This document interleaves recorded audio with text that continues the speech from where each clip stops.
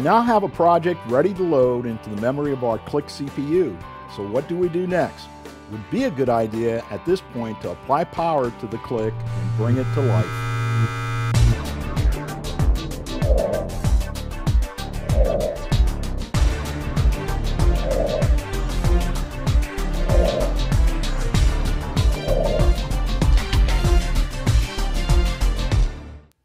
The Click CPU works with 24 volts DC applied to it.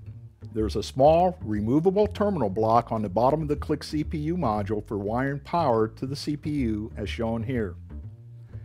We can use one of two available optional Click 24 volt DC power supplies to provide the power.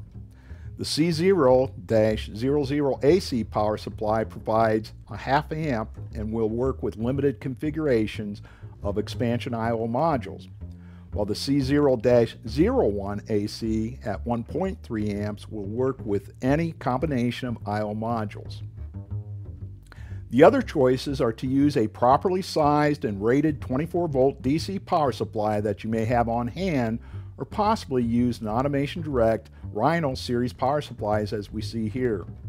Start by preparing different color wires to attach between the power supply's terminals and the removable connector on the bottom of the Click CPU.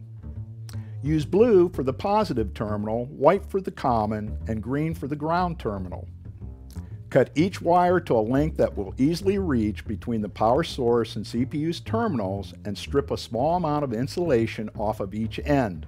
Connect the blue wire between the positive terminals, white between the common terminals, and of course the green wire between each device's grounding terminal. It will be easier to connect the removable terminal block on the CPU with it removed. Once it is wired, plug the terminal block back into the CPU. Next, wire an AC power cord to the power supply's AC voltage terminal. Typically, this involves black wire of the power cord to the line terminal, white to the neutral terminal, and green to the ground terminal. If you aren't comfortable working with AC line voltages, then please by all means enlist the help of a qualified electrician or an acquaintance that normally works on wiring AC line powered devices. Once you have the power supply connected to the Click CPU, apply AC voltage to the power supply. Confirm the green LED power indicator on the Click CPU module is on. If the power indicator is not on, then a little troubleshooting is in order. Check the voltage on the terminal block with a voltmeter.